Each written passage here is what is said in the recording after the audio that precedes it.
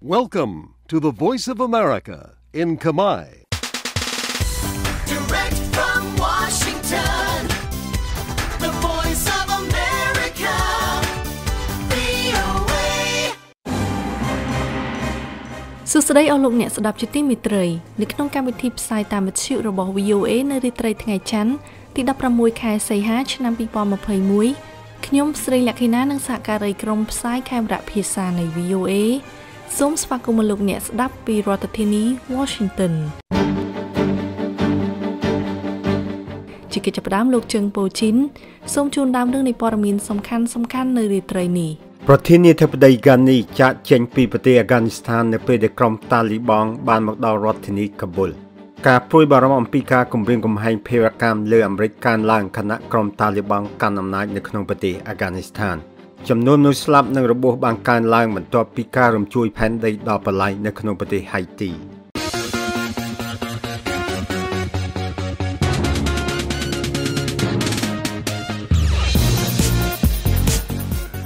នៅក្នុងការផ្សាយរបស់ VOA ជាបន្តទៅនេះយើងមានសេចក្តីរាយការណ៍អំពីសាលាក្តីខ្មែរក្រហមចាត់ការបណ្ដឹងសារទុករបស់ខៀវសំផនដែលទំនងជាសញ្ញានៃការខិតជិតដល់ទីបញ្ចប់នៃតុលាការកូនកាត់ប្រវត្តិវិទូខ្មែរស្នើកុំឲ្យប្រៀបធៀបការដកទ័ពរបស់អាមេរិកពីអាហ្វហ្គានីស្ថានដោយកម្ពុជាប៉ុន្តែគួរសិក្សាករណីជាក់ស្ដែង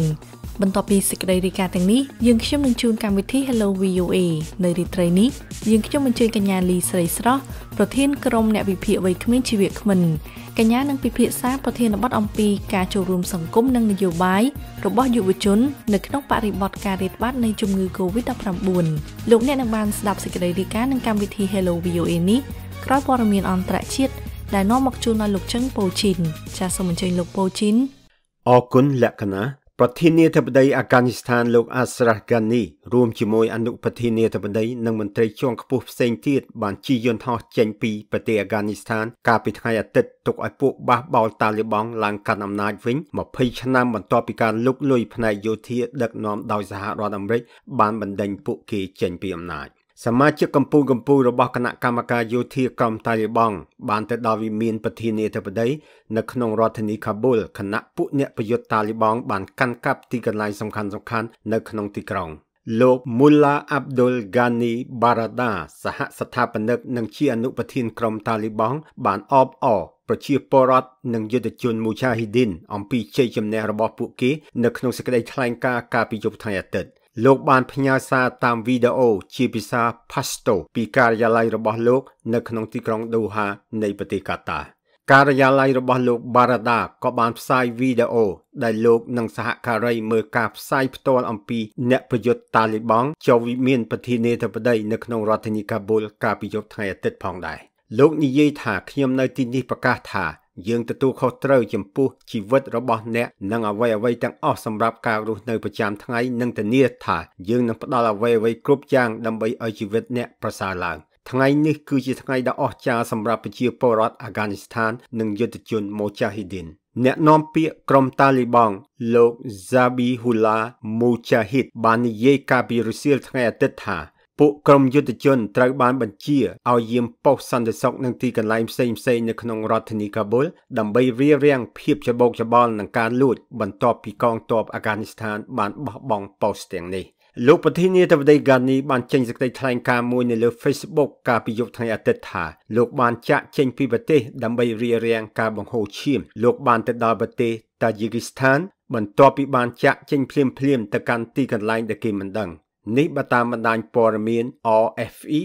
លោកហ្គានីបានសរសេរថាក្រុមតាលីបង់បានឈ្នះដោយដាវនិងកាំភ្លើងហើយឥឡូវនេះពួកគេជាអ្នកទទួលខុសត្រូវដើម្បីការពារកិត្តិយសទ្រព្យសម្បត្តិនិងសេចក្តីថ្លៃថ្នូរជនរួមជាតិយើងពួកគេឥឡូវនេះកំពុងប្រឈមការសាកល្បងជាប្រវត្តិសាស្ត្រថ្មីតើពួកគេការពារឈ្មោះនិងកិត្តិយសអាហ្គានីស្ថានឬផ្ដល់អាទិភាពនឹងទីកន្លែងនិងបណ្ដាញផ្សេងទៀតក្រុមតាលីបង់ត្រូវធានានឹងប្រជាពលរដ្ឋប្រជាជាតិវិស័យផ្សេងនិងស្ត្រីរបស់អាហ្គានីស្ថានដើម្បីទទួលបានភាពស្របច្បាប់និងការទុកចិត្តពីប្រជាពលរដ្ឋ លោក Abdullah ប្រធានក្រុមប្រឹក្សាសម្រាប់សម្រួលជាតិអាហ្គានីស្ថានបានចុះផ្សាយវីដេអូនៅលើ Facebook រិះគន់លោក Ghani លោកបាននិយាយថាខ្ញុំមានអារម្មណ៍ថាអតីតប្រធានាធិបតីបានចាកចេញពីប្រទេសនិងប្រជាពលរដ្ឋក្នុងស្ថានភាពដ៏អាក្រក់ព្រះជាម្ចាស់នឹងឲ្យលោកទទួលខុសត្រូវអនុប្រធានាធិបតីអាហ្គានីស្ថានលោក Amrullah Saleh ដែលបានចាក់ចេញជាមួយប្រធានាធិបតី Ghani ដែរនោះបានសន្យានៅក្នុងអ៊ីនធឺណិតថាមិនអោនក្បាលដាក់ក្រុមតាលីបង់ក៏ប៉ុន្តែលោកមិនបានឆ្លើយតបទៅនឹងសារដែលបានរាយការណ៍ថាលោកបានចាក់ចេញពីប្រទេសទេក្រុមតាលីបង់បានដណ្ដើមកាន់កាប់ផ្នែកភាគច្រើននៅក្នុងប្រទេសជាងមួយសប្តាហ៍ហើយបានទៅដល់ច្រកសំខាន់នៃរដ្ឋធានីកាបូលកាលពីថ្ងៃសៅរ៍សេចក្តីថ្លែងការណ៍ពីលោកអគ្គលេខាធិការអង្គការសហប្រជាជាតិកាលពីយប់ថ្ងៃអាទិត្យនិយាយថាអង្គការសហប្រជាជាតិបានជំរុញឲ្យក្រុមតាលីបង់អនុវត្តនូវការអត់ធ្មត់បំផុតដើម្បីការពារអាយុជីវិតរបស់ប្រជាពលរដ្ឋលោកបានបន្ថែមទៀតថាអង្គការមនុស្សធម៌ទាំងអស់ត្រូវតែអនុញ្ញាតឲ្យផ្ដល់ជំនួយដោយគ្មានការរិះរែងលោកអគ្គលេខាធិការអង្គការសហប្រជាជាតិនឹងថ្លែងសន្ទរកថាទៅកាន់ក្រុមប្រឹក្សាសន្តិសុខនៅឯកិច្ចប្រជុំចំហមួយស្ដីពីប្រទេសអាហ្គានីស្ថាននៅព្រឹកថ្ងៃច័ន្ទនេះសហរដ្ឋអាមេរិកនិងប្រទេសជាង60ទៀតបានចេញសេចក្តីថ្លែងការណ៍កាលពីយប់ថ្ងៃអាទិត្យអំពាវនាវឲ្យគ្រប់ភាគីទាំងអស់នៅក្នុងប្រទេសអាហ្គានីស្ថានគោរពនិងសម្រួលការចាកចេញតាមរបៀបរៀបរយរបស់ពលរដ្ឋអាហ្គានីស្ថាននិងជនបរទេសដែលចង់ចាកចេញពីប្រទេសនេះប្រពន្ធនានាថាក្រុមតាលីបង់បានបន្តការចរចាដោយមិនមានលោក Ghani នៅក្នុងការផ្ទេរអំណាចដោយនិយាយថាលោកមិនមែនជាប្រធានាធិបតីស្របច្បាប់នោះទេ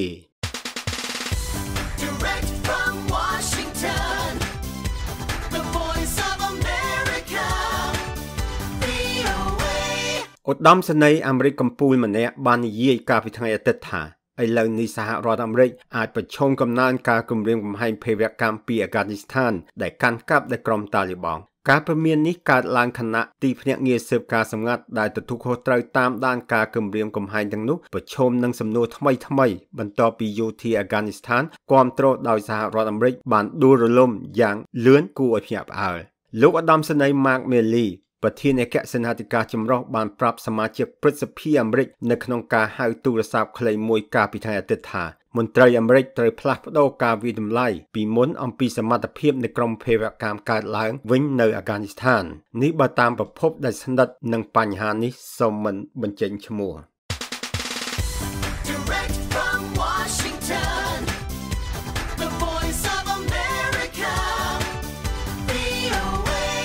ចំនួនមនុស្សស្លាប់បានកើនឡើងដល់ 1297 នាក់កាលពីថ្ងៃអាទិត្យបន្ទាប់ពីការរំជួយផែនដីដល់បល្ល័យនៅក្នុងប្រទេសហៃទីកាលមួយថ្ងៃមុននេះបើតាមពួកអាជ្ញាធរសេវាកម្មការពារជនស៊ីវិលនៃប្រទេសហៃទីបានបញ្ជាក់ថាចំនួនមនុស្សរងរបួសក៏បានកើនឡើងដែរដល់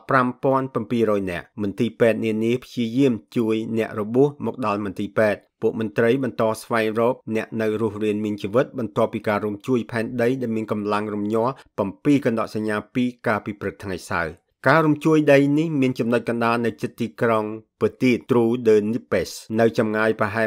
125គីឡូម៉ែត្រភាគខាងលិចរដ្ឋធានី Port-au-Prince ក្នុងជម្រៅដី10គីឡូម៉ែត្រនេះបើតាមទីភ្នាក់ងារសហរដ្ឋអាមេរិកសិក្សាភូមិគប់សាស្ត្រការរំជួយផែនដីដែលបានធ្វើឲ្យខូចខាតផ្ទះសម្បែងផ្លូវថ្នល់និងស្ពានបានធ្វើឲ្យមនុស្សរាប់ម៉ឺននាក់រត់ចោលទីលំនៅ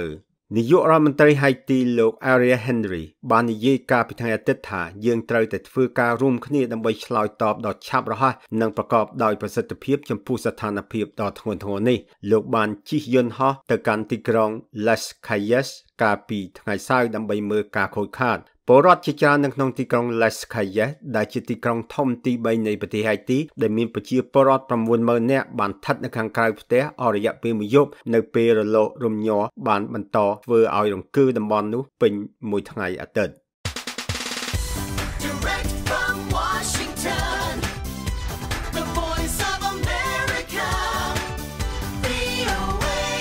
មេដឹកនាំគណៈបកប្រឆាំងដ៏សំខាន់របស់ប្រទេស Zambia លោក Hakainde Hichilema ត្រូវបានប្រកាសថាជាអ្នកឈ្នះការបោះឆ្នោតប្រធានាធិបតីគឺបានទទួលសម្លេងជាង 50% នៃការបោះឆ្នោតដោយមិនចាំបាច់មានការបោះឆ្នោតជុំទី2គណៈកម្មការរៀបចំការបោះឆ្នោតរបស់ប្រទេសហ្សាំប៊ីបានប្រកាសនៅថ្ងៃច័ន្ទនេះនៅរដ្ឋធានីលូសាកាថាលោក Hakan Hichilema បានទទួលសិលឹកឆ្នោតជាង 2.8 លានសម្លេងហើយប្រធានាធិបតីបច្ចុប្បន្នគឺលោក Edgar Lungu ទទួលបាន 1.8 លានសម្លេងលោក Hichilema មានអាយុ 54 ឆ្នាំជាអ្នកជំនួញដែលមានទ្រព្យសម្បត្តិនិងជាមេដឹកនាំគណៈបករួបរวมអភិវឌ្ឍជាតិកំពុងទាមទារតំណែងប្រធានាធិបតីក្នុងការព្យាយាមលើកទី6របស់លោកជ័យជំនះរបស់លោក Hichilema ត្រូវបានជំរុញដោយការមិនពេញចិត្តរាលដាលដោយសារសេដ្ឋកិច្ចរបស់ប្រទេសនេះដួលរលំដោយការធ្លាក់ចុះតម្លៃទង់ដែងដែលជាទំនិញនាំចេញសំខាន់ការកើនឡើងអតិផរមានិងភាពអត់ការងារធ្វើដោយក្លាយជាប្រទេសនៅអាហ្វ្រិកដំបូងបង្អស់ក្នុងអំឡុងពេលមានជំងឺរាតត្បាត COVID-19 មិនអាចសងបំណុលបរទេសបានកាលពីឆ្នាំមុនលោក Lunga បានថ្កោលទោសថាការបោះឆ្នោតនេះមិនសេរីនឹងយុត្តិធម៌កាលពីថ្ងៃសៅរ៍បន្ទាប់ពីលទ្ធផលបោះឆ្នោតជុំទី1ត្រូវបានប្រកាសដោយលោកចោទថាមានអំពើហិង្សាលើអ្នកគាំទ្រនិងសមាជិកនៃគណៈបករណសេរីជារបស់លោកដែលកំពុងកាន់អំណាចក៏ប៉ុន្តែកងកម្លាំងរដ្ឋាភិបាលបានរារាំងមិនឲ្យលោក Hichilema ធ្វើយុទ្ធនាការនៅក្នុងតំបន់មួយចំនួនគណៈសកម្មជនបានចោទប្រកាន់រដ្ឋាភិបាលថារដ្ឋបិទយ៉ាងខ្លាំងទៅលើការធ្វើបាតកម្មជាសាធារណៈរដ្ឋមន្ត្រីក្រសួងវិទ្យាសាស្ត្រម៉ាឡេស៊ីលោក Khairi Jamaluddin បាននិយាយនៅថ្ងៃច័ន្ទនេះថាគណៈរដ្ឋមន្ត្រីម៉ាឡេស៊ីដឹកនាំដោយនាយករដ្ឋមន្ត្រី Muhyiddin Yassin បានដាក់សំណើសុំលាលែងពីតំណែងទៅព្រះមហាក្សត្របន្ទាប់ពីមានវិបត្តិនយោបាយជាច្រើនខែដែលបណ្ដាលឲ្យបាត់បង់សម្លេងភាគច្រើនរបស់នាយករដ្ឋមន្ត្រីលោក Khairi បានប្រកាសព័ត៌មាននេះនៅក្នុងការបង្ហោះតាម Instagramលោកនាយករដ្ឋមន្ត្រី Muhyiddin ត្រូវបានគេឃើញចូលក្នុងវាំងនៅថ្ងៃច័ន្ទនេះបន្ទាប់ពីមានសេចក្តីរាយការណ៍ថាលោកនឹងដាក់សំណើសុំលាលែងពីតំណែងថ្វាយព្រះមហាក្សត្រការិយាល័យរបស់លោកមិនបានឆ្លើយតបទៅនឹងសំណើរបស់ទីភ្នាក់ងារព័ត៌មាន Reuters សង្កេតបញ្ជាក់ទេនៅថ្ងៃច័ន្ទនេះអំណាចរបស់លោក Muhyiddin បានចុះខ្សោយបន្ទាប់ពីការតវ៉ាគ្នាជាច្រើនខែជាមួយសម្ព័ន្ធមិត្តរបស់លោក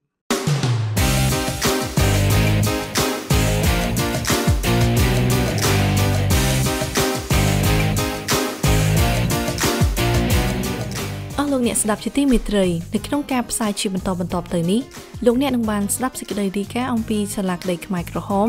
ចាត់ការបណ្ដឹងសារទុករបស់ខៀវសំផនដែលទំនងជាសញ្ញានៃការខិតជិតដល់ទីបញ្ចប់នៃតុលាការកូនកាត់ប្រវត្តិវិទូខ្មែរស្នើកុំឲ្យប្រៀបធៀបការដកទ័ពរបស់អាមេរិកពីអាហ្វហ្គានីស្ថានដោយកម្ពុជាប៉ុន្តែគួរសិក្សាករណីជាក់ស្ដែងបន្ទាប់ពីសេចក្តីរាយការណ៍ទាំងនេះយើងខ្ញុំនឹងជួនកម្មវិធី Hello VOA នៅរាត្រីនេះយើងខ្ញុំអញ្ជើញកញ្ញាលីស្រីស្រស់ប្រធានក្រុមអ្នកវិភាគវ័យក្មេងជីវៈក្មិនកញ្ញានឹងពិភាក្សាប្រធានបទអំពីការចូលរួមសង្គមនិងនយោបាយរបស់យុវជននៅក្នុងបរិបទការរាតត្បាតជំងឺ COVID-19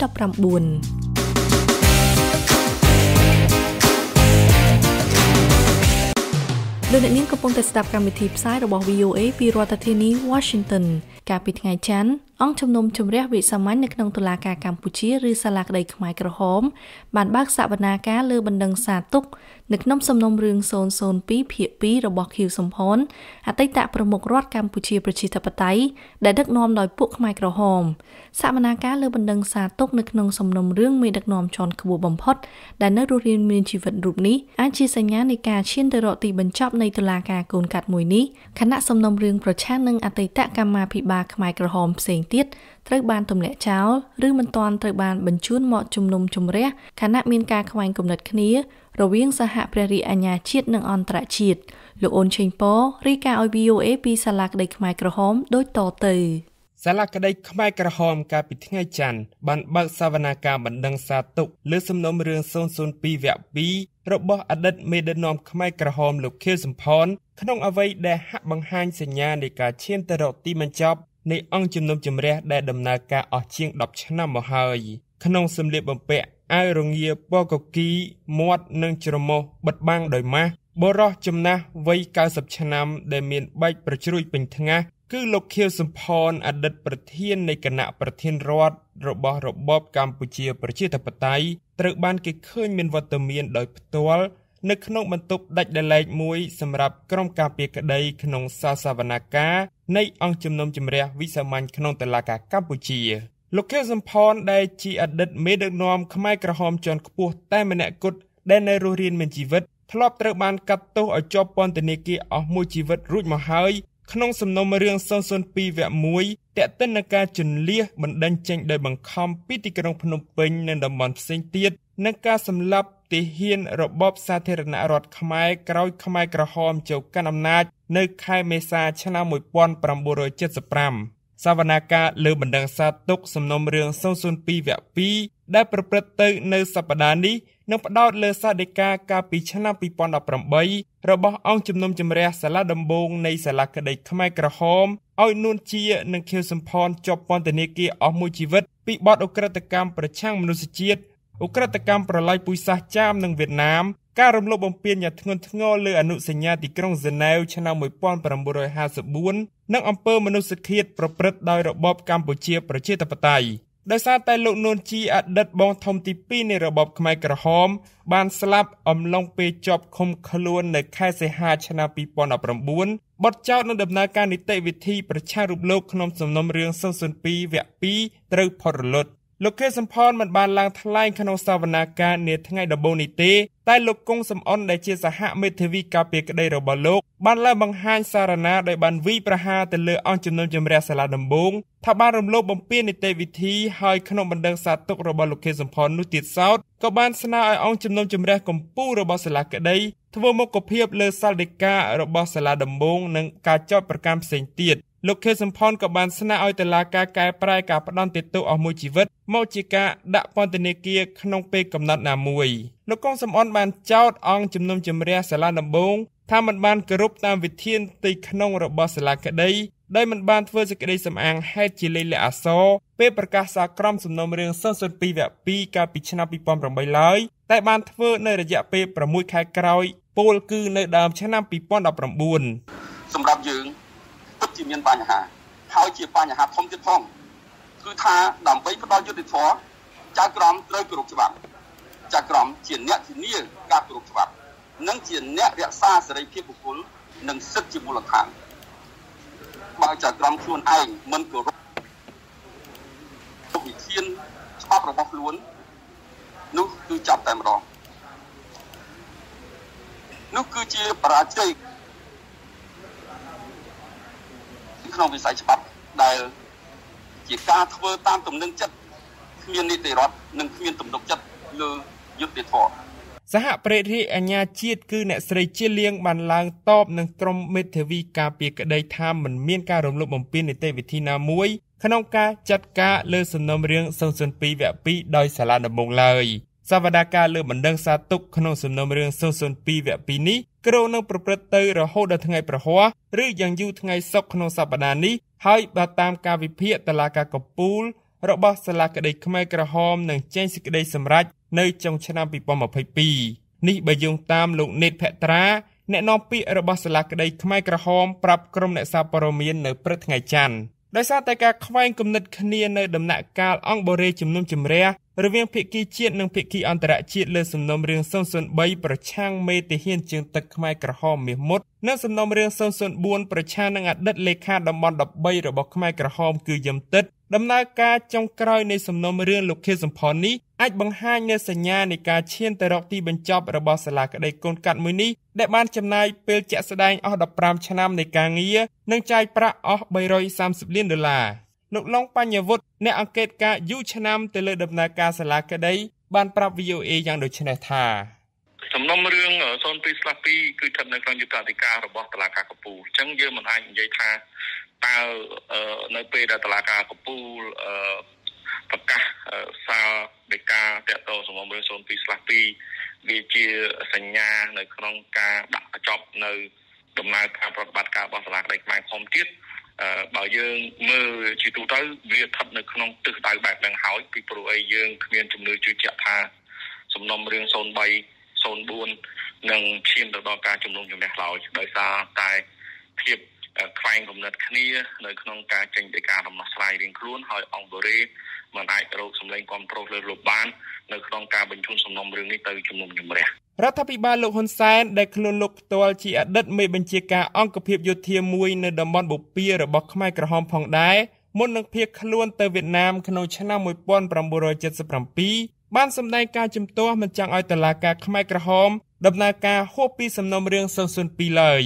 លោកនេតភក្ត្រាអ្នកនាំពាក្យសាលាក្តីបានលើកឡើងថាខ្លួនលោកផ្ទាល់ក៏មិននឹងច្បាស់លាស់នៅឡើយថាដំណើរការបង្ហើយនៃសំណុំរឿង002វគ្គ 2នេះជាសញ្ញានៃការឈានទៅបិទបញ្ចប់សាលាក្តីឬយ៉ាងណាតែបានរំលេចអំពីភាពជាប់គាំងខ្វែងគំនិតគ្នារវាងភាគីជាតិនិងភាគីអន្តរជាតិលើសំណុំរឿង003និងសំណុំរឿង004អញ្ចឹងអ្វីដែលដំណើរពីពេលនេះរហូតដល់ចុងឆ្នាំ2022យើងខ្ញុំមិនទាន់បានច្បាស់លាស់ថាតើ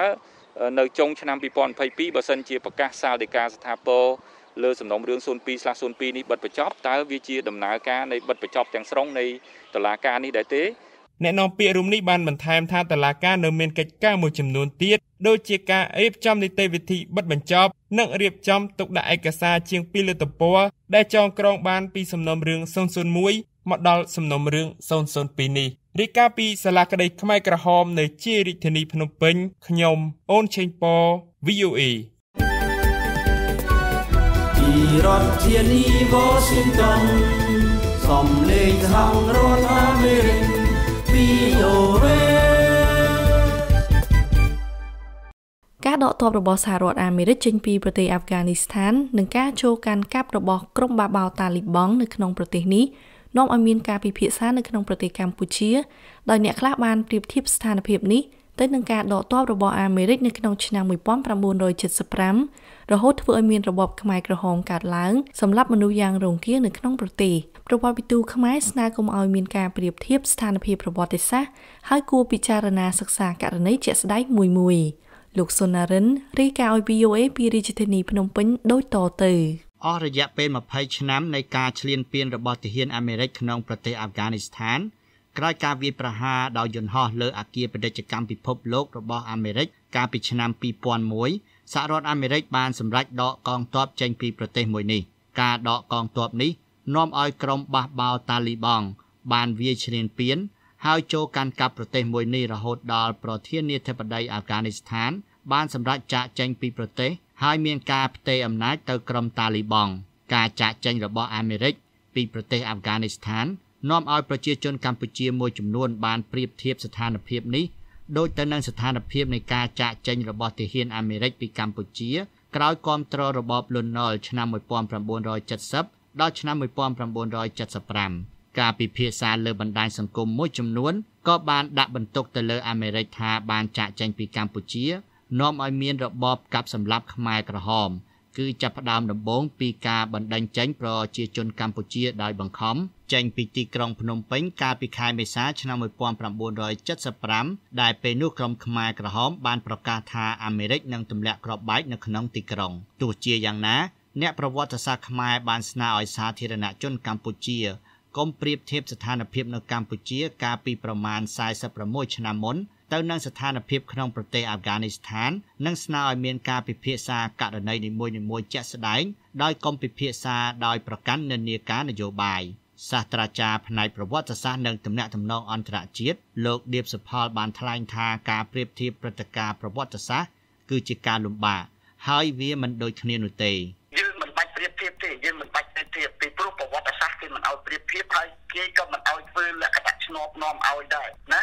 ស្រុកខ្មែរវិញចឹងហើយបានអាហ្វហ្គានីស្ថានវិញចឹងមិនបាច់ទេគ្រាន់តែសិក្សាថានៅស្រុកខ្មែរវិញចឹងចូលទៅអាហ្វហ្គានីស្ថាននៅអាហ្វហ្គានីស្ថានវិញចឹងលោកឌៀបសុផលដែលបាននិពន្ធសៀវភៅប្រវត្តិសាស្ត្រមួយចំនួនក្នុងនោះក៏មានសៀវភៅប្រភពសង្គ្រាមកម្ពុជាដែលត្រូវបានបោះពុម្ពផ្សាយនៅក្នុងឆ្នាំ2018បានបន្ថែមថាហើយមិនត្រូវយកព្រឹត្តិការណ៍ប្រវត្តិសាស្ត្រយកទៅបំរើឧបករណ៍នយោបាយឬជជែកយកចាញ់យកឈ្នះនោះទេវានឹងនាំឲ្យខូចវានាំឲ្យប៉ះពាល់ដល់ការស្វែងរកការពិតបើតាមលោកឌៀបសុផលកាលពីសម័យសង្គ្រាមក្នុងប្រទេសកម្ពុជាសហរដ្ឋអាមេរិកមិនត្រឹមតែចាញ់សង្គ្រាមនៅស្រុកខ្មែរនោះទេតែចាញ់នៅឥណ្ឌូចិនទាំងមូលដែលកាលនោះជាសង្គ្រាមមនោគមវិជ្ជានៅឥណ្ឌូចិន លោកបញ្ជាក់ថាគោលបំណងធំរបស់សហរដ្ឋអាមេរិកដើម្បីបោកសម្អាតពួកកុម្មុយនីសមិនបានជោគជ័យទេអ្វីដែលសហរដ្ឋអាមេរិកមិនបានសម្រេចនៅលើទិសដៅសង្គ្រាមរបស់ខ្លួនគឺជាបញ្ហាជ័យការដកកងទ័ពនេះចូលនៅក្នុងអាហ្វហ្គានីស្ថាននៅក្នុងអាហ្វហ្គានីស្ថានគឺទិសដៅដើម្បីបោកសម្អាតពួកឧទានពួកភារវកម្មពួកភារវករបន្ទាប់ពីបានធ្វើផ្ទុះនៅ World Trade Center ថ្ងៃទី11ខែកញ្ញាឆ្នាំ2001រហូតមកដល់ពេលនេះមានរយៈពេល20ឆ្នាំមកហើយចាប់តាំងពីឆ្នាំ2001ដែលទាហានអាមេរិកបានឈ្លានពានអាហ្គានីស្ថានដើម្បីស្វែងរកក្រុមភេរវជនអាល់កៃដាដែលសហរដ្ឋអាមេរិកបានរកឃើញថាជាក្រុមវាយប្រហារអគារពាណិជ្ជកម្មពិភពលោកក្នុងទីក្រុងញូវយ៉កកាលពីថ្ងៃទី11ខែកញ្ញាឆ្នាំ2001ដែលសម្លាប់មនុស្សប្រមាណ 3000 នាក់និងរបួសប្រមាណ 6000 នាក់ការដកកងទ័ពនេះជាការបង្ហាញយ៉ាងច្បាស់អំពីការសន្យារបស់លោកប្រធានាធិបតីโจ Biden ដែលថាកងទ័ពនឹងចាកចេញអស់ត្រឹមថ្ងៃទី11ខែកញ្ញាឆ្នាំ2021អំពើហិង្សានៅសមរភូមិរវាងកងទ័ពរដ្ឋាភិបាលអាហ្វហ្គានីស្ថាននិងក្រុមបះបោរតាលីបង់បានកើនឡើងយ៉ាងខ្លាំងចាប់តាំងពីថ្ងៃទី1ខែឧសភា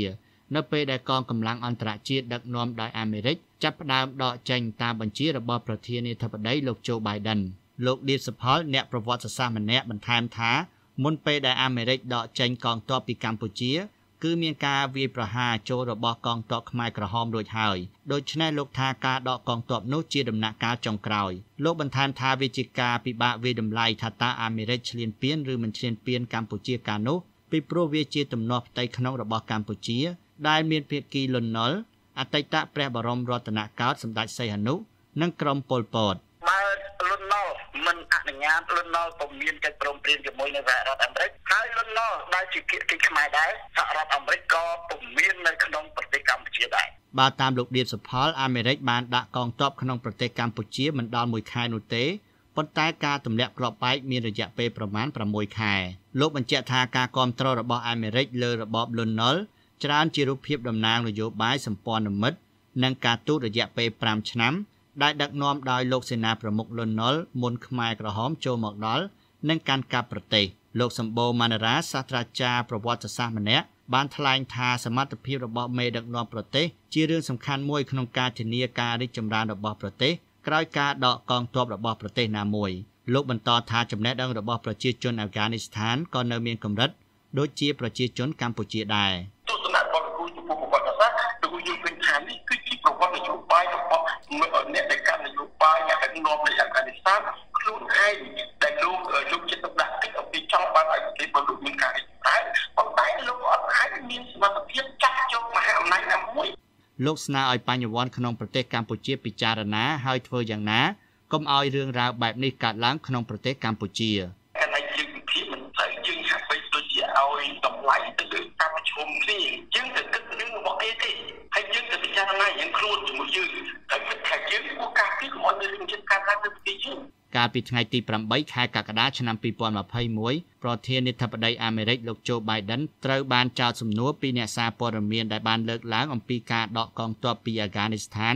ដូចគ្នានឹងភាពភ័យខ្លាចដែលកើតឡើងក្នុងប្រទេសវៀតណាមកាលពីឆ្នាំ1975លោក Biden បានថ្លែងថាក្រុមបះបោរតាលីបង់មិនដូចទាហានវៀតណាមនោះទេគឺពួកគេមិនអាចប្រៀបសមត្ថភាពសូម្បីតែបន្តិចដូច្នេះនឹងមិនមានកលៈទេសៈណាកើតឡើងដែលមានប្រជាជនឡើងតាមកម្មចិន្តាលទៅកាន់ដំបូលនៃស្ថានទូតអាមេរិកក្នុងប្រទេសអាហ្វហ្គានីស្ថានដើម្បីជីឧទ្ធម្ភេកចៈចាក់ចេញនោះទេលោកបណ្ឌិតគិនភាប្រធានវិទ្យាស្ថានទំនាក់ទំនងអន្តរជាតិនៃរាជបណ្ឌិតសភាកម្ពុជាដែលជាស្ថាប័នរបស់រដ្ឋាភិបាលបានថ្លែងថាការដកកងទ័ពពីអាហ្វហ្គានីស្ថានតិចឬច្រើនធ្វើឲ្យប្រជាជនកម្ពុជានិងអ្នកស្រាវជ្រាវនឹកឃើញការដកកងទ័ពដូចគ្នាក្នុងឆ្នាំ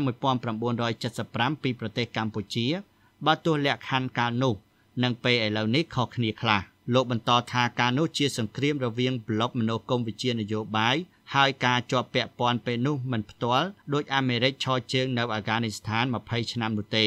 លោកបន្ថែមថាអាមេរិកមិនមែនចាញ់ឬឈ្នះសង្គ្រាមក្នុងប្រទេសអាហ្វហ្គានីស្ថានប៉ុន្តែវាជាពេលវេលាមួយដើម្បីប៉ះប៉ូវនយោបាយផ្ទៃក្នុងរបស់ខ្លួនក្រោយចំណាយប្រាក់យ៉ាងច្រើនសន្ធឹកសន្ធាប់លើសង្គ្រាមនៅអាហ្វហ្គានីស្ថានលោកគិនភីបញ្ជាក់ថារូបភាពអវិជ្ជមាននៃការចាក់ចែងនេះគឺប្រជាជនអាហ្វហ្គានីស្ថានជាអ្នកចាញ់ យើងមិនកំពឹងថាតាលីបង់នឹងគ្រប់គ្រងដោយសន្តិភាពដោយប្រជាធិបតេយ្យដោយការគោរពនៅសិទ្ធិមនុស្សទេហើយយើងជឿជាក់ថាសង្គ្រាមស៊ីវិលអំពើហិង្សានឹងមានការផ្ទុះឡើងអ្វីដែលយើងពិបាកនឹងសម័យនោះគឺដោយដែលកម្ពុជាធ្លាក់ក្នុងរបបខ្មែរក្រហមនៅពេលដែលសហរដ្ឋអាមេរិកចាក់ចេញទៅលោកកិនភីឲ្យដឹងទៀតថាក្រោយការចាក់ចេញរបស់អាមេរិកពីកម្ពុជា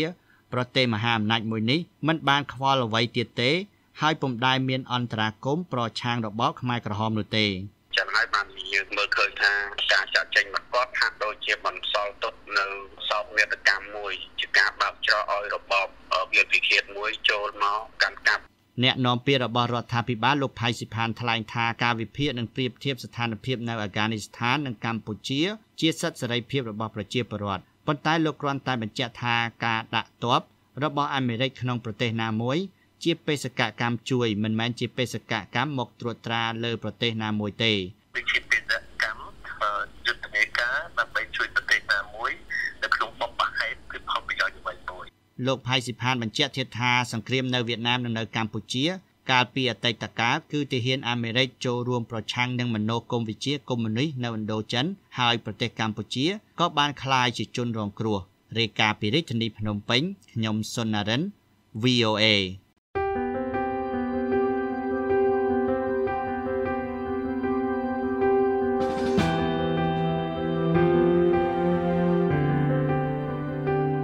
ប្រិយមិត្តជាទីមេត្រី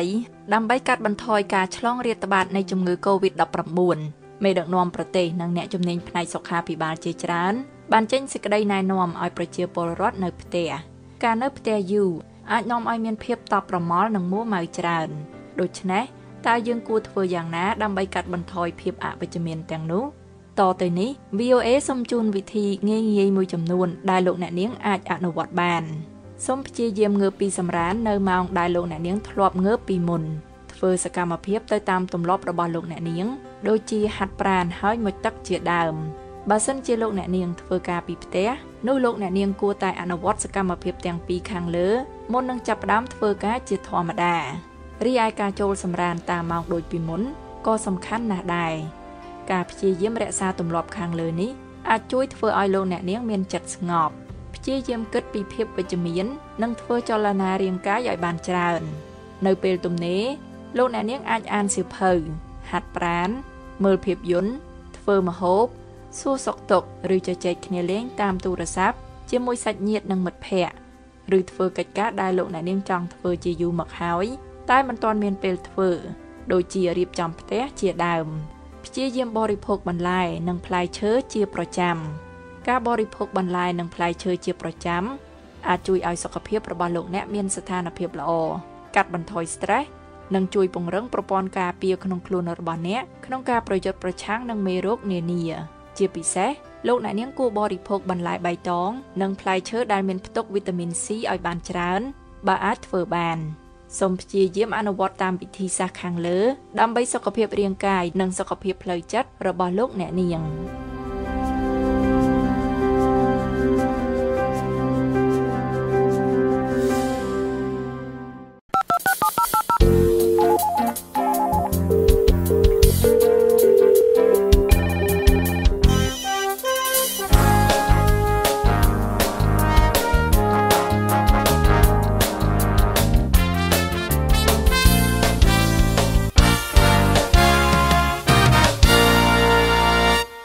លោកអ្នកស្ដាប់ជាទីមេត្រីតទៅទៀតនេះគឺជាកម្មវិធី Hello VOA សំឡេងចំនួនថ្មីនៅរាត្រីនេះយើងខ្ញុំអញ្ជើញកញ្ញាលីស្រីស្រស់ប្រធានក្រុមអ្នកវិភាគវ័យក្មេងជីវៈក្មិនកញ្ញានឹងពិភាក្សាប្រធានបទអំពីការចូលរួមសង្គមនិងនយោបាយរបស់យុវជននៅក្នុងបរិបទការរាតត្បាតជំងឺ Covid-19 ចាប្រិមត្តជាទីមេត្រីដើម្បីការពារការឆ្លងរីករាលដាលនៃជំងឺ Covid-19 បុគ្គលិក VOA បានបដូរមកធ្វើការងារពីផ្ទះហើយយើងថតទុកកម្មវិធី Hello VOA នេះដូច្នេះមិនអាចទទួលការហៅចូលដើម្បីសួរជាសំណួររបស់ប្រិមិត្តជាបណ្ដោះអាសន្នចាតទៅទៀតនេះសូមលោកអ្នកនាងស្ដាប់កម្មវិធី Hello VOA រវាងកញ្ញាកាន់វិជ្ជការដែលជាអ្នកសម្របសម្រួលកម្មវិធី Hello VOA នៅរាត្រីនេះជាមួយនឹងកញ្ញាលីស្រីស្រស់ដូចតទៅចាសសូមអរគុណ សូមជម្រាបសួរលោកអ្នកនាងដែលកំពុងតាមដានស្ដាប់កម្មវិធី Hello VOA សំឡេងជំនាន់ថ្មីដែលមាននាងខ្ញុំកាន់វិជ្ជការជាអ្នកសម្របសម្រួលនៅរាជធានីភ្នំពេញនារាត្រីថ្ងៃច័ន្ទនេះកម្មវិធី Hello VOA សំឡេងជំនាន់ថ្មីជជែកលើប្រធានបទការចូលរួមសង្គមនិងនយោបាយរបស់យុវជនក្នុងបរិបទការរាតត្បាតជំងឺ Covid-19 ដែលមានវាគ្មិនរបស់យើងគឺកញ្ញាលីស្រីស្រស់ប្រធានក្រុមអ្នកវិភាគវ័យក្មេងចាសសូមជម្រាបសួរកញ្ញាស្រីស្រស់ចាសសូមជម្រាបសួរបងចាសសូមអរគុណចំពោះការអញ្ជើញចូលរួមកិច្ចពិភាក្សាក្នុងកម្មវិធី Hello VOA សំឡេងជំនាន់ថ្មីចាសលោកអ្នកនាងជាទីមេត្រីជំងឺ Covid-19 បាននឹងកំពុងរីករាលដាលក្នុងប្រទេសជាច្រើនលើពិភពលោកសម្រាប់កម្ពុជាចាប់តាំងពីជំងឺផ្លូវដង្ហើមមួយនេះមានវត្តមាននាដើមឆ្នាំ2020រហូតមកដល់បច្ចុប្បន្នគេឃើញថាបានធ្វើឲ្យប៉ះពាល់ស្ទើរគ្រប់វិស័យក្នុងនោះយុវជនដែលជាវ័យសំខាន់ក្នុងការចូលរួមសកម្មភាពសង្គមនិងនយោបាយក៏កាន់តែប៉ះពាល់ដោយសារការរាតត្បាតជំងឺ Covid-19 នេះផងដែរចង់ដឹងលម្អិតថាតើជំងឺ Covid-19 ធ្វើឲ្យប៉ះពាល់បែបណាខ្លះដល់យុវជនជាពិសេសការចូលរួមក្នុងសកម្មភាពសង្គមនិងនយោបាយសូមអញ្ជើញវាគ្មិនគឺកញ្ញាលីស្រីស្រស់បកស្រាយចាសសូមអញ្ជើញអរគុណច្រើនជាបឋមសូមគោរពជម្រាបសួរដល់ប្រិយមិត្ត VOA ទាំងអស់ហើយពេលនេះយើងមកជជែកលើប្រធានបទទាក់ទងជាមួយនឹងផលប៉ះពាល់ទៅកាន់យុវជនចំពោះការកាត់ឡើងនៃជំងឺ Covid ជាទូទៅខ្ញុំមើលឃើញចេះថាបើសិនជាយើងមើលនៅក្នុងកិច្ចការងារសង្គមខ្ញុំគិតថាយុវជនភាគច្រើននៅក្នុងអំឡុងពេល Covid នេះគឺវាធ្វើឲ្យយុវជនមួយចំនួនគឺបាត់បង់ឱកាសនៅក្នុងការចូលរួមជាដំបូងខ្ញុំនឹងលើកអំពីយុវជនហ្នឹងខ្ញុំចង់លើកឡើងថាយុវជនដែលកំពុងតែស្វែងរកឱកាសនៅក្នុងការអភិវឌ្ឍខ្លួនឯងនៅពេលដែលមានជំងឺ Covid នេះខ្ញុំគិតថាសកម្មភាពរបស់សង្គមស៊ីវិលមួយចំនួនដែលធ្វើការនៅក្នុងបណ្ដាខេត្តផ្សេងៗហ្នឹងគឺនឹងត្រូវបានកាត់បន្ថយរួមមានទាំងសកម្មភាពនៅក្នុងការបណ្ដុះបណ្ដាលទៅលើជំនាញជាក់លាក់ណាមួយសកម្មភាពនៅក្នុងការគៀងគងឲ្យយុវជនចូលរួមទៅលើសកម្មភាពអីមួយដើម្បីធ្វើឲ្យសេវាសាធារណៈឬក៏ធ្វើឲ្យគេហៅថាប្រយោជន៍សង្គមណាមួយហ្នឹងគឺមានលក្ខណៈផ្សារហ្នឹងគឺនឹងត្រូវកាត់ផ្ដាច់អញ្ចឹងបើសិនជាយើងមើលនៅក្នុងចំណុចនេះទៅយុវជនគឺគាត់អាក់ខានមិនបានចូលរួមនៅក្នុងសកម្មភាពទាំងអស់នេះដោយផ្ទាល់អញ្ចឹងកាលណាគាត់អាក់ខានមានន័យថាឱកាសនៅក្នុងការពង្រឹងសមត្ថភាពទាំងផ្នែកចំណេះដឹងទាំងផ្នែកស្មារតីអីទាំងអស់ហ្នឹងនៅក្នុងនៃសង្គមជាតិតៃហ្នឹងគឺវានឹងត្រូវបានកាត់បន្ថយនៅក្នុងមានន័យថាកាត់បន្ថយច្រើននៅស្ថានភាពដែលយើងអត់មានកូវីដអញ្ចឹងអានេះគឺជាចំណុចមួយនៃការបាត់បង់ឱកាសរបស់យុវជននៅតាមបណ្ដាខេត្តឬក៏យុវជនដែលជាtarget របស់សង្គមស៊ីវិលនៅក្នុងការធ្វើកិច្ចការងារដើម្បីលើកកម្ពស់ប្រជាធិបតេយ្យហ្នឹងជាមួយចំណុចទី2តកតងជាមួយនឹងផលប៉ះពាល់ទៅលើគេហៅថាអ្នកធ្វើកិច្ចការងារសង្គមដែលខ្ញុំចង់លើកឡើងពីមន្ត្រីសង្គមស៊ីវិលអីទាំងអស់ឬក៏យុវជនដែលគាត់ធ្វើការជាមួយនឹងសង្គមស៊ីវិលអីទាំងអស់ហ្នឹងគឺហាក់ដូចជាបាត់បង់ទៅការតបជាប់ជាមួយនឹងយុវជនដែលជា target យុវជននៅតាមខេត្តហ្នឹងអញ្ចឹងអាសកម្មភាពឬក៏អាគម្រោងឬក៏ផែនការដែលបានដាក់ចេញនៅក្នុងនៃពង្រឹងសមត្ថភាពរបស់យុវជននៅតាមបណ្ដាខេត្តហ្នឹងគឺវានឹងមានប្រសិទ្ធភាពតិចជាមួយឧទាហរណ៍ថាបើសិនជាមានគម្រោងណាមួយដើម្បីពង្រឹងស្មារតីក៏ដូចជាចំណេះដឹងយុវជននៅតាមបណ្ដាខេត្តគេធ្វើទៅគេមាន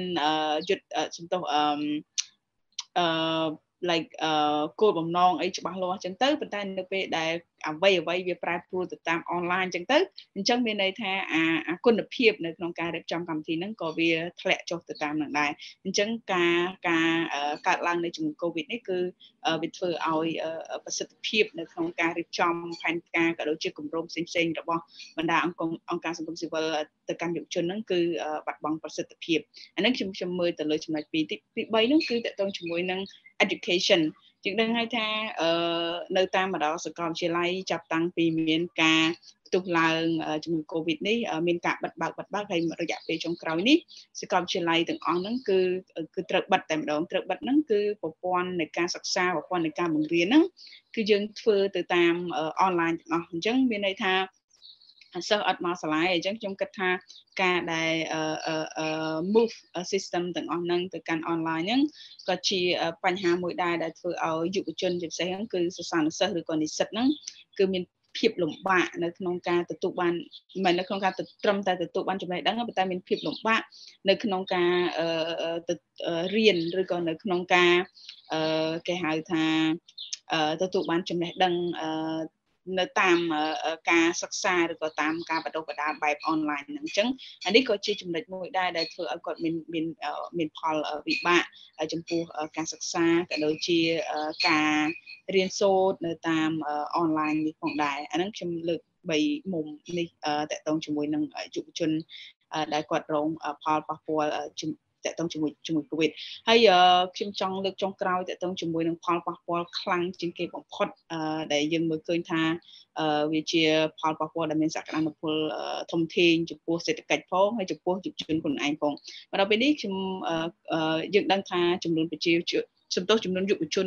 នៅប្រទេសកម្ពុជាហ្នឹងគឺអាចជាងពាក់កណ្ដាលនៃចំនួនប្រជាជនសរុបចឹងអាហ្នឹងគឺជាចំណុចមួយហើយបើសិនជាយើងក៏លេចមើលអំឡុងពេលឬក៏ក្រោយពេលដែល COVID កើតឡើងហ្នឹងអ្វីដែលជាបញ្ហាប្រឈមជាងគេហ្នឹងគឺតកតងជាមួយនឹងការងារហើយនេះគឺជាចំណុចដែលសំខាន់ដែលនៅក្នុងវិស័យការងារនេះគឺវាធ្វើឲ្យមានផលប៉ះពាល់ច្រើនហើយកន្លងមកដូចជា World Bank ធ្លាប់បានលើកឡើងអំពីហានិភ័យនៅក្នុងការបាត់បង់ការងារជិត2លានការងារហ្នឹងនេះគឺជារឿងសំខាន់មួយនៅក្នុងទស្សនវិជ្ជា COVID នេះហើយយើងឃើញថានៅក្នុងការកើតឡើងនៃជំងឺ COVID នេះកន្លងមកហ្នឹងគឺមានកម្មកររោងចក្រប្រហែលជា20,000ដែលកំពុងប្រឈមនឹងក្នុងការជួហើយមកដល់ពេលនេះយើងក៏មិនទាន់ដឹងថាតើស្ថានភាពនៃការជួនិងការបិទហ្នឹងវាមានលក្ខណៈប្រសើរយ៉ាងម៉េចមានរោងចក្រណាខ្លះបាត់ហើយគឺយើងមិនទាន់នឹងទេប៉ុន្តែយើងអាចមើលឃើញអំពីហានិភ័យនៃការបាត់បង់ការងាររបស់ពួកគាត់ហើយទី2នៅក្នុងទម្រង់ការងារទៀតតកតងជាមួយនឹងកម្មករដែលគាត់ធ្វើការនៅថៃឬយើងបានដឹងអំពីការត្រឡប់មកវិញរបស់បងប្អូនកម្មករដែលគាត់ធ្វើការនៅថៃប្រហែលជាង2លាននាក់ហ្នឹងវាគឺជាបន្ទុកឬក៏វាជាស្ថានភាពអាក្រក់មួយចំពោះពួកគាត់ដែលធ្វើឲ្យពួកគាត់បាត់បង់ការងារហើយគាត់ត្រូវត្រឡប់មកប្រទេសកម្ពុជាវិញហើយនៅក្នុងវិស័យការងារដែររួមមានកម្មករក៏ដូចជាយុវជនដែលគាត់ធ្វើការនៅក្នុងវិស័យទេសចរនៅក្នុងវិស័យក្រៅប្រព័ន្ធអីហ្នឹងសុទ្ធតែជាវិស័យដែលទទួលរងនៅការប៉ះពាល់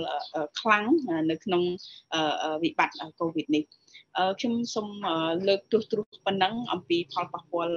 របស់យុវជននៅក្នុងស្ថានភាព COVID នៅតាមបណ្ដាវិស័យផ្សេងៗនេះចាសសូមអរគុណកញ្ញាលីស្រីស្រស់និងលោកអ្នកនាងកំពុងតាមដានស្ដាប់កម្មវិធី Hello VOA សំឡេងជំនាន់ថ្មី Direct from Washington The Voice of America VOA ចាសលោកអ្នកនាងជាទីមេត្រី Hello VOA សំឡេងជំនាន់ថ្មីនៅរាត្រីថ្ងៃច័ន្ទនេះពិភាក្សាពីប្រធានបទការចូលរួមសង្គមនិងនយោបាយរបស់យុវជនក្នុងបរិបទការរាតត្បាតជំងឺ COVID-19 ដែលមានកញ្ញាលីស្រីស្រស់ប្រធានក្រុមអ្នកវិភាគវ័យក្មេងជាវាគ្មិនចា៎សិស្សបានលើកឡើងច្រើនអំពីផលប៉ះពាល់ទៅលើយុវជនចា៎ពាក់ព័ន្ធជាមួយនឹងសកម្មភាពសង្គមនិងនយោបាយវិញតើកញ្ញាមើលឃើញថាយុវជនប៉ះពាល់អ្វីខ្លះដែរនៅក្នុងការចូលរួមសកម្មភាពសង្គមហើយនិងនយោបាយដោយសារតែការរីករាលដាលជំងឺ COVID-19 ហើយតើចំណុចណាដែលស្រីស្រស់គិតថាជាបញ្ហាចម្បងបំផុតសម្រាប់យុវជនហើយហេតុអ្វីដែរចា៎អរគុណមិញខ្ញុំបានលើកជាទស្សនវិជ្ជាទូទៅច្រើនដែលខ្ញុំមិនចំពោះតែកិច្ចការងារនយោបាយនិងសង្គមទេប៉ុន្តែបើសិនជាយើងចាប់មុំតកតងជាមួយនឹងការចូលរួមរបស់យុវជននៅក្នុងកិច្ចការងារនយោបាយសង្គមនេះខ្ញុំគិតថាបញ្ហាចម្បងរបស់យុវជននោះគឺតកតងជាមួយនឹងឱកាសនៅក្នុងការចូលរួមដើម្បីអភិវឌ្ឍខ្លួនឯងផងនិងក៏អភិវឌ្ឍប្រទេសជាតិផងខ្ញុំចង់លើកឡើងថាមកដល់ពេលនេះប្រទេសកម្ពុជាគឺយើងមានច្បាប់មួយចំនួនដែលយើងបានរៀបចំរួចហើយតកតងជាមួយនឹងការប្រកាសដាក់ប្រទេសក្នុងគ្រាអាសន្នការគ្រប់គ្រង COVID ក៏ដូចជាអនុក្រឹត្យនិងចរាចរណ៍ណែនាំផ្សេងៗដែលខ្ញុំមើលឃើញថាចរាចរណ៍ណែនាំទាំងអស់នោះវាអាចនឹងមានឥទ្ធិពលច្រើនចំពោះការរឹតបន្តឹងនៃសកម្មភាពយុវជនមួយចំនួននៅក្នុងការធ្វើកិច្ចការងារសង្គមនេះអញ្ចឹង បញ្ហាចម្បងនេះអានេះគឺជាបញ្ហារបស់យុវជនដែលថា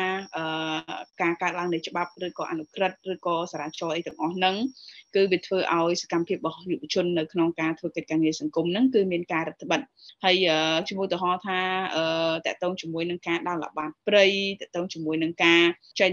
ហាញញ៉ាតហើយអីហ្នឹងគឺมันអាចប្រហែលជាมันអាចធ្វើទៅបានទេអញ្ចឹងមានន័យថាស្ថានភាពកូវីដនេះគឺធ្វើឲ្យឱកាសរបស់យុវជននៅក្នុងការចូលរួមដើម្បីអភិវឌ្ឍប្រទេសជាតិក៏ដូចជាដើម្បីចូលរួមនៅក្នុងការដោះស្រាយបញ្ហាជាតិហ្នឹងគឺមានគេហៅថាមានកម្រិតតិចតួចនៅក្នុងបរិបទនេះនេះគឺជាបញ្ហាប្រឈមខ្លាំងតកតងជាមួយនឹងយុវជនដែលគាត់ធ្វើកិច្ចការងារសង្គមហ្នឹងហើយតកតងជាមួយនឹងទស្សនវិជ្ជានយោបាយខ្ញុំគិតថានៅក្នុងឆ្នាំ2022-23យើងមានការបោះឆ្នោតហើយទស្សនវិជ្ជាស្ថានភាពកូវីដហាក់ដូចជាមិនទាន់បានទូស្បើយទេអញ្ចឹងខ្ញុំគិតថាការចូលរួមឬក៏គេហៅថាការគៀងគងការជួបរវាងអ្នកបោះឆ្នោតឬក៏ម្ចាស់ឆ្នោតអីទាំងអស់ហ្នឹងប្រហែលជាក៏ត្រូវបានរដ្ឋបတ်ឬក៏ត្រូវបានកាត់ផ្តាច់ខ្លះដែរហើយទាំងអស់នេះហើយវាធ្វើឲ្យទំនាក់ទំនងអំពីអ្នកបោះឆ្នោតនិងអ្នកដែលចូលឈ្មោះបោះឆ្នោតហ្នឹងគឺមានភាពរៀងរយាលគ្នាឬក៏ដាច់ពីគ្នាដែលវាធ្វើឲ្យប៉ះពាល់ទៅដល់ភាពស៊ីសង្វាក់គ្នារវាងការចូលរួមរបស់យុវជនមួយចំនួននៅក្នុងបកនយោបាយអីចឹងទៅដោយសារតែក៏អត់មានសកម្មភាពចឹងមានន័យថាឱកាសរបស់យុវជននៅក្នុងការចូលរួមផ្នែកនយោបាយហ្នឹងក៏ត្រូវបានកាត់ផ្តាច់ផងដែរប៉ុន្តែអ្វីដែលខ្ញុំផ្ដោតជាងគេហ្នឹងគឺតកតងជាមួយនឹងការចូលរួមរបស់យុវជននៅក្នុងការធ្វើកិច្ចការងារសង្គមនៅក្នុងស្ថានភាពកូវីដនេះគឺមានភាពរដ្ឋបတ်ខ្លាំងហើយជាក់ស្ដែងហ្នឹងយើងឃើញហើយថាមានការថែញ៉ាត់ហើយអីជាដើមហ្នឹងគឺមានការរដ្ឋបတ်ខ្លាំងមានការប្រទីងបន្ទង់រហូតដល់មានអំពើហិង្សាផ្សេងៗកើតឡើងហើយមកដល់តាំងពីកូវីដកើតឡើងមកដល់ពេលនេះទស្សនវិជ្ជានៃការធ្វើហាញញ៉ាត់ឬក៏ធ្វើបាតកម្មដោយអហិង្សាអីទាំងអស់ហ្នឹងគឺដូចជាមិនសូវមានទេអញ្ចឹងខ្ញុំគិតថានៅពេលដែលសកម្មភាពទាំងអស់នេះវាត្រូវបានកាត់ផ្តាច់អញ្ចឹងការចូលរួមរបស់យុវជននៅក្នុងការជួយសង្គមនៅក្នុងការដោះស្រាយបញ្ហាជាតិហ្នឹងក៏វាធ្លាក់ចុះទៅតាមនឹងដែរចាសិស្សយើងមើលថាប្រសិនបើយុវជននៅតែមានបញ្ហាប្រឈមនៅក្នុងការចូលរួមសកម្មភាពសង្គមហើយនៅនយោបាយតើកញ្ញាយល់ឃើញថាអនាគតរបស់យុវជននឹងคล้ายទៅជាយ៉ាងណាវិញចា៎អរគុណខ្ញុំគិតថាពាក្យមួយដែលគេអាសានិយាយជាងគេហ្នឹងគឺយុវជនគឺជាឆ្អឹងខ្នងនៃប្រទេសជាតិណាអីទាំងអស់ហ្នឹងវាសុទ្ធតែជាពាក្យដើម្បីបង្ហាញអំពីគេហៅថាសក្តានុពលក៏ដូចជាទូនាទីរបស់យុវជននៅក្នុងការស្ដារប្រទេសជាតិឬក៏នៅក្នុងការអភិវឌ្ឍប្រទេសជាតិហើយនៅពេលដែលឱកាសរបស់យុវជនត្រូវបានកាត់ផ្តាច់ឱកាសគឺ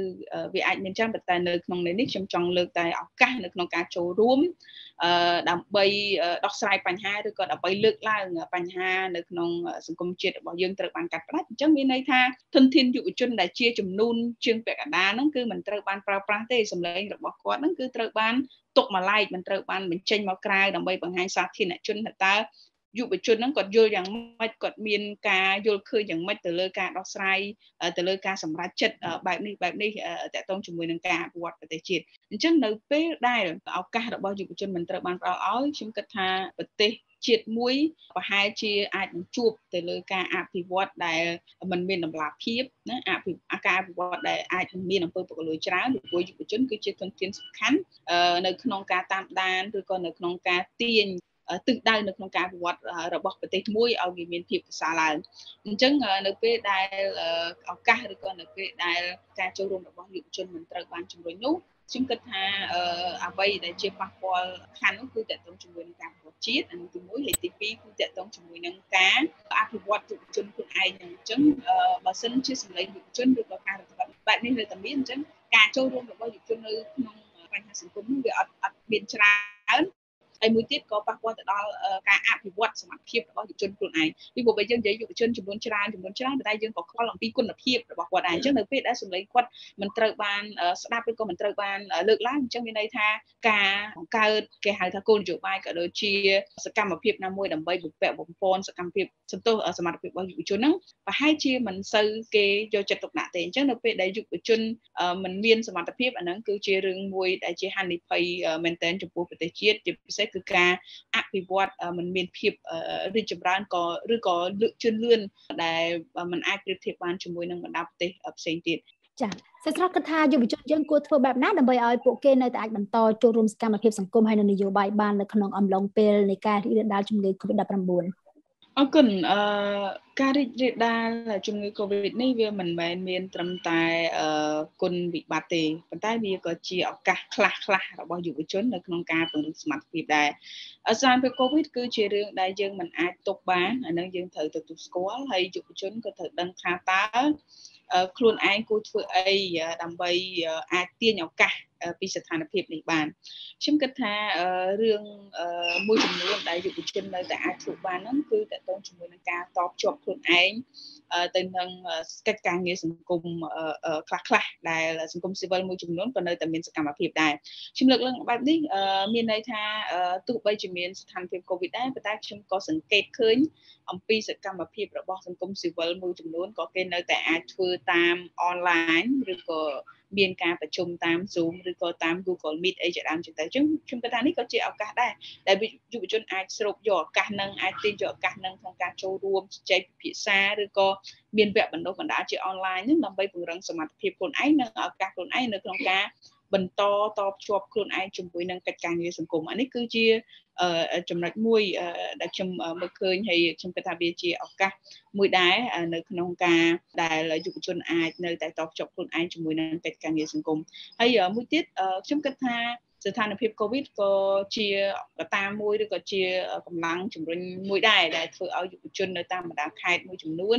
ឬក៏សិស្សានុសិស្សចាប់ផ្ដើមមានគំនិតវិវត្តទៅលើការប្រើប្រាស់បច្ចេកវិទ្យាតកតងជាមួយនឹងការប្រើប្រាស់នៅប្រព័ន្ធបច្ចេកវិទ្យាថ្មីៗឬក៏បណ្ដាញសង្គមថ្មីៗដើម្បីអាចតភ្ជាប់ខ្លួនឯងទៅកាន់មនុស្សផ្សេងទៀតឬក៏ទៅកិច្ចការងារផ្សេងទៀតដែលមានភាពងាយស្រួលអញ្ចឹងដូចខ្ញុំបានលើកឡើងខាងដើមអញ្ចឹងថាស្ថានភាព COVID គឺជារឿងដែលយើងមិនអាចគ្រប់គ្រងបានទេប៉ុន្តែចំពោះយុវជនខ្លួនឯងយើងគួរតែពិចារណាទៅលើការប្រើប្រាស់នៅឱកាសនេះដើម្បីអភិវឌ្ឍខ្លួនឯងពីព្រោះថាសិក្ខាសាលាក៏ដូចជាការចូលរួមចែករំលែកចំណេះដឹងការចូលរួមវគ្គបណ្ដុះបណ្ដាលអីផ្សេងៗហ្នឹងគឺគេអាចធ្វើតាមអនឡាញអញ្ចឹងយើងអាចនៅតែអាចចូលរួមនៅក្នុងការស្ដាប់ការពិភាក្សាទាំងអស់ហ្នឹងនៅតាមអនឡាញទោះបីជាវាមានភាពលំបាកចំពោះយើងប៉ុន្តែវាក៏ជារឿងដែលយើងគិតថាយើងអាចទាញយកប្រយោជន៍ពីស្ថានភាពផងដែរអរគុណស្រីស្រស់ចាលោកនាងកំពុងតាមដានស្ដាប់កម្មវិធី Hello VOA សំឡេងជំនាន់ថ្មី Direct from Washington The Voice of America VOA ចាតើសិស្សស្រស់មានសង្កេតឃើញរដ្ឋាភិបាលបានធ្វើអ្វីខ្លះដែរទេពាក់ព័ន្ធទៅនឹងបញ្ហាប្រឈមរបស់យុវជននៅក្នុងអំឡុងការរីករាលដាលជំងឺ COVID-19 នេះចាអរគុណច្រើនបើសិនជាយើងមើលទៅរដ្ឋាភិបាលមិនទាន់មានជាការចេញនៅវិធានការណាច្បាស់លាស់នៅក្នុងការជួយយុវជនដូចយើងបានជជែកពីខាងដើមអញ្ចឹងគឺយុវជនដែលគាត់ធ្វើការងារសង្គមអីទេគឺហាក់ដូចជាមិនទាន់មានទេប៉ុន្តែបើយើងមើលនៅក្នុងមុំការងារវិញមើលទៅរដ្ឋាភិបាលគឺកំពុងតែគេហៅថាស្ដារសេដ្ឋកិច្ចខ្លួនឯងស្ដារសេដ្ឋកិច្ចដើម្បីធ្វើម៉េចគឺអាចតាក់ទាញការវិនិយោគក៏ដូចជាបង្កើតការងារទៅដល់យុវជនក៏ដូចជាពលរដ្ឋខ្មែរប៉ុន្តែខ្ញុំគិតថាជាទស្សនៈរបស់ខ្ញុំសង្កេតឃើញថាមិនទាន់មានជាការបង្កើនជាសេចក្តីណែនាំដើម្បីជួយសម្រួលពួកគាត់ទេប៉ុន្តែផ្ទុយទៅវិញខ្ញុំគិតថារដ្ឋាភិបាលហាក់ដូចជាយកឱកាសនេះនៅក្នុងការឬក៏នៅក្នុងនៃរដ្ឋបတ်សកម្មភាពរបស់យុវជនដែលធ្វើការងារសង្គមហ្នឹងជាច្រើនជាងការលើកទឹកចិត្តទៅវិញស្រស់គឺបានលើកឡើងពាក់ព័ន្ធជាមួយនឹងបញ្ហាប្រឈមរបស់យុវជនហើយនិយាយអំពីបញ្ហាដែលអាចនឹងកើតឡើងនៅក្នុងពេលអនាគតបើសិនជាបញ្ហាប្រឈមរបស់យុវជននឹងនៅតែបន្តមានហើយមិនមានការដោះស្រាយអីជាដើមអញ្ចឹងជាចុងក្រោយសម្រាប់ស្រីស្រស់តើរដ្ឋាភិបាលគួរធ្វើបែបណាដើម្បីជំរុញឲ្យយុវជននៅតែអាចចូលរួមក្នុងសកម្មភាពសង្គមនិងនយោបាយជាពិសេសធានាថានឹងមិនធ្វើឲ្យប៉ះពាល់ដល់អនាគតរបស់យុវជនចា៎អរគុណច្រើនតាមពិតទៅដូចខ្ញុំបានធ្លាប់និយាយអញ្ចឹងស្ថានភាព COVID គឺជាស្ថានភាពមួយដែលពិបាកនៅក្នុងការជួបជុំហើយវាអាចធ្វើឲ្យដំណើរការជាតកៃហ្នឹងគឺมันអនុវត្តបានល្អទេប៉ុន្តែក៏មិនមែនដោយសារ COVID ហ្នឹងរដ្ឋាភិបាលដែលកម្ពុជាតបតៃហ្នឹងយកលេសហ្នឹងនៅក្នុងការបន្តរដ្ឋបတ်សិទ្ធិពលរដ្ឋនៅក្នុងសង្គមប្រជាធិបតេយ្យនោះទេហើយតកតងជាមួយនឹងកាតព្វកិច្ចរបស់រដ្ឋាភិបាលនៅក្នុងការជំរុញឲ្យយុវជនហ្នឹងគឺបន្តសកម្មភាពសង្គមហ្នឹងខ្ញុំគិតថាការអភិវឌ្ឍរបស់ប្រទេសជាតិមួយគឺទៅបាននៅពេលដែលយុវជនខ្លះជាយុវជនសកម្មការអភិវឌ្ឍមិនអាចបដោតត្រឹមតែមេដឹកនាំក្លាហានឬក៏អីទេប៉ុន្តែជាការ រៀបចំធ្វើយ៉ាងម៉េចឲ្យយុវជននៅក្នុងប្រទេសខ្លួនឯងហ្នឹងជាយុវជនសកម្មមានភាពសកម្មនៅក្នុងការតាមដានទៅលើការអភិវឌ្ឍប្រទេសជាតិមានភាពសកម្មនៅក្នុងការផ្ដល់ជាគំនិតមានភាពសកម្មនៅក្នុងការបង្ហាញមតិយោបល់ខ្លួនឯងជំវិញការអភិវឌ្ឍហើយបើសិនជាយើងមិនជំរុញបែបនេះទេខ្ញុំគិតថាការអភិវឌ្ឍហ្នឹងគឺនឹងមានភាពយឺតយ៉ាវដូចជាការអភិវឌ្ឍសពថ្ងៃអញ្ចឹងហើយសំណួរយើងសួរថាតើយើងធ្វើបែបណាដើម្បីជំរុញឲ្យការចូលរួមរបស់យុវជនហ្នឹងវាមានភាពផុសផុលនៅក្នុងសង្គមជាតិតៃជាពិសេសគឺនៅក្នុងប្រទេសកម្ពុជាបើសិនជាយើងមើលនៅក្នុងគោលនយោបាយស្អីពីយុវជនយើងមានបញ្ជាក់ទៅលើគោលបំណងមួយចំនួនថាចង់ឲ្យយុវជនហ្នឹងចូលរួមធ្វើកិច្ចការងារសង្គមអីទាំងអស់ហ្នឹងប៉ុន្តែធៀបពិតនៅក្នុងការធ្វើកិច្ចការងារសង្គមទៅលើបញ្ហារសើបឬក៏បញ្ហាដែលជាប្រយោជន៍ជាតិធំវាត្រូវបានទៅវិញអាហ្នឹងគឺជាចំណុចមួយអញ្ចឹងខ្ញុំមើលឃើញចេះថាចំណុច3ដែលរដ្ឋាភិបាលគួរផ្ដោតបើសិនជាចង់ឲ្យដំណើរការនៃការអភិវឌ្ឍប្រទេសជាតិហ្នឹងមានភាពលឿនឬក៏រហ័សចំណុចទី1គឺតកតងជាមួយនឹងការគ្រប់គ្រងផ្នែកស្មារតីជាទូទៅយើងដឹងហើយថាมันមានមនុស្សច្រើនទេដែលគាត់ចូលចិត្តធ្វើឬក៏គាត់មានគេហៅថា interest មានការចាប់អារម្មណ៍ទៅធ្វើទៅរឿងក្តៅឬក៏រឿងដែលវារៀងគ្រោះថ្នាក់ប៉ុន្តែរឿងគ្រោះថ្នាក់ទាំងអស់ហ្នឹងគឺវាមានប្រយោជន៍ច្រើនណាស់សម្រាប់ជាតិដូចជារឿងបរិស្ថានដូចជារឿងអំពើពុករលួយអីទាំងអស់ហ្នឹងការបាត់លុយជាតិអីទាំងអស់ហ្នឹងអញ្ចឹងមកដល់បច្ចុប្បន្នយើងមិនសូវមានការមិនឃើញមានការលើកទឹកចិត្តចំពោះយុវជនដែលគាត់ធ្វើការរឿងហ្នឹងទេដូចជាការស៊ើបអង្កេតទៅលើការបូមខ្សាច់បូមអីហ្នឹងគឺអត់មានទេហើយផ្ទុយទៅវិញយុវជនដែលគាត់ធ្វើការរឿងទាំងអស់ហ្នឹងបើជាត្រូវមានការរដ្ឋបិទអីចាប់ដាក់ពន្ធនាគារហើយចោទពីបទល្មើសក្បត់ជាតិអីទាំងអស់ហ្នឹងខ្ញុំគិតថាជារឿងមួយដែលមិនលើកទឹកចិត្តឲ្យយុវជនផ្សេងហ្នឹងនាំគ្នាខ្វាយខ្វល់ពីបញ្ហាប្រទេសជាតិទេអញ្ចឹងចំណុចទី1ដែលជាចំណុចដែលរដ្ឋាភិបាលគូប្រចាំគឺការលើកទឹកចិត្តផ្ដល់ភាពជាគំរូទៅកាន់យុវជនណាដែលគាត់ក្លាហានមិនមែនផ្ដល់តែគំរូឬក៏លើកទឹកចិត្តតែយុវជនណាដែលធ្វើការបម្រើបកទេគឺការផ្ដល់ឬក៏លើកទឹកចិត្តដល់យុវជនណាដែលគាត់ធ្វើការបម្រើប្រទេសជាតិពិតប្រាកដដែលគាត់មានឆន្ទៈនៅក្នុងការរក្សានៅប្រយោជន៍ជាតិឬក៏ធនធានធម្មជាតិអីទាំងអស់ហ្នឹងចំណុចទី1ចំណុចទី2ខ្ញុំគិតថាការពិចារណាទៅលើការរៀបចំផែនការហិរញ្ញវត្ថុមិនយើងនិយាយពីស្មារតីហើយទី2ខ្ញុំនិយាយរឿងហិរញ្ញវត្ថុពីព្រោះថាការជំរុញឲ្យយុវជនសកម្មទៅបានហ្នឹងវាតើតែយើងមានផែនការហិរញ្ញវត្ថុខ្លះដែរដើម្បីឲ្យយុវជនហ្នឹងនៅក្នុងការចូលរួមឲ្យកាន់តែសកម្មនៅក្នុងរឿងបញ្ហាជាតិសំខាន់ខ្ញុំមើលឃើញនៅក្នុងប្រទេសថៃគេលើកកម្ពស់ខ្លាំងណាស់ចំពោះយុវជនដែលគាត់មានឆន្ទៈនៅក្នុងការការពារធនធានធម្មជាតិហើយនៅក្នុងនោះរដ្ឋាភិបាលគេមានជាសកម្មភាពច្រើនណាស់នៅក្នុងការគ្រប់គ្រងនៅក្នុងការផ្ដល់ជាផែនការដើម្បីឲ្យពួកគាត់នឹងមានលទ្ធភាពនៅក្នុងការបន្តសកម្មភាពដើម្បីអភិរក្សឬក៏ការពារព្រៃឈើរបស់គេអញ្ចឹងយើងឃើញថាមកដល់ពេលនេះប្រហែលជាមាន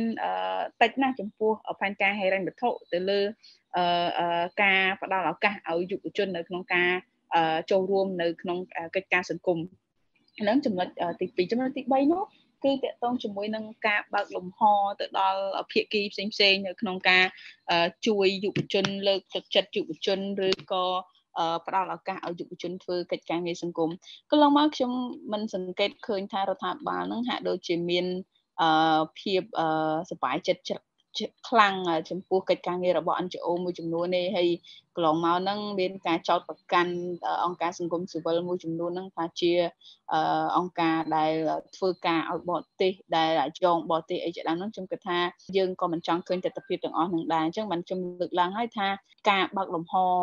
យបណ្ដាសង្គមស៊ីវិលឬក៏អង្គការក្រៅរដ្ឋាភិបាលហ្នឹងធ្វើកិច្ចការងាររបស់ខ្លួនហ្នឹងរៀងសេរីជាងហ្នឹងទៅខ្ញុំគិតថាការធ្វើបែបនេះយើងអាចនឹងមានឬក៏ពង្រីកសកម្មភាពនៅក្នុងការលើកទឹកចិត្តយុវជនឲ្យចូលរួមកិច្ចការងារសង្គមហ្នឹងគឺបានកាន់តែច្រើនឡើងហើយកន្លងមកយើងមិនសូវឃើញមានការលើកទឹកចិត្តក៏ដូចជាភាពជាដៃគូរបស់អង្គការមួយចំនួនដែលគាត់ធ្វើការផ្នែកការងារសង្គមឬក៏ការលើកកម្ពស់ឲ្យយុវជនចូលរួមកិច្ចការងារសង្គមទេហើយហាក់ដូចជាមានការមើលឃើញថាជាការ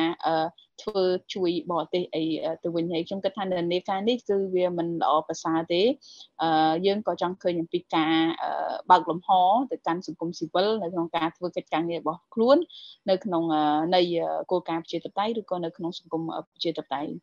ចាសសូមអរគុណកញ្ញាលីស្រីស្រស់ប្រធានក្រុមអ្នកវិភាគវ័យក្មេងដែលបានបកស្រាយយ៉ាងក្បោះក្បាយក្នុងកម្មវិធី Hello VOA សម្លេងចំនួនថ្មីពាក់ព័ន្ធនឹងប្រធានបទការចូលរួមសង្គមនិងនយោបាយរបស់យុវជនក្នុងបរិបទការរាតត្បាតជំងឺ Covid-19 នាងខ្ញុំក៏សូមអរគុណប្រិយមិត្តអ្នកតាមដានស្ដាប់ទាំងអស់ហើយបើមានកំហុសឆ្គងដែលអចេតនាណាមួយនាងខ្ញុំនិងវាគ្មិនសូមខន្តីអភ័យទោសពីប្រិយមិត្តសម្រាប់ពេលនេះនាងខ្ញុំសូមជម្រាបលានិងសូមជូនកម្មវិធីបន្តទៅសហការីក្នុងបន្ទប់ផ្សាយនៅរដ្ឋធានី Washington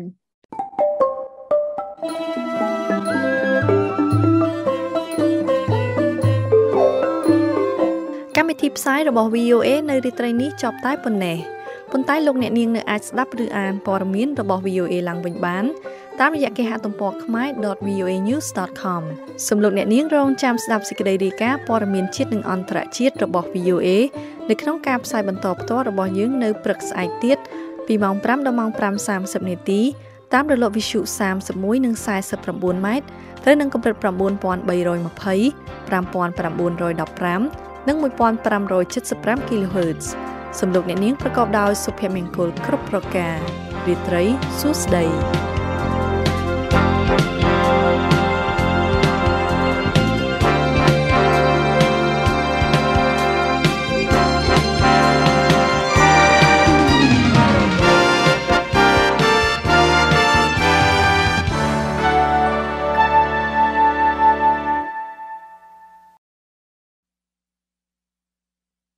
This program has come to you from the Voice of America, Washington.